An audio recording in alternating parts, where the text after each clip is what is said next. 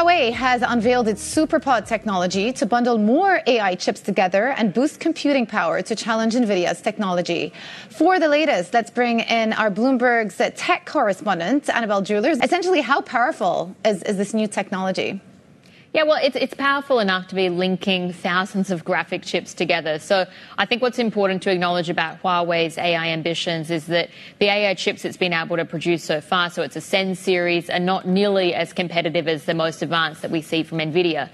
The solution that the company, though, has to this is to create technology to put more semiconductors or bundle more semiconductors into a cluster. So cluster-based computing, I mean, it's common. It's one of the common paths toward creating supercomputers, but this SuperPod technology that the company has just announced can link as many as nearly 15 or 16,000 graphics cards together. So it'll be 16,000 graphics cards, but it's containing, importantly, as I said, that Ascend AI chip. So this is really important as we know that China is really continuing to focus its efforts on really weaning companies off in China off Nvidia technology and really refocusing its efforts to try and build out its self-reliancy essentially in this space. So that plus Huawei also announced a new lineup of AI chips. We're going to be getting a new Ascend product from next year and over the coming years as well, one each year.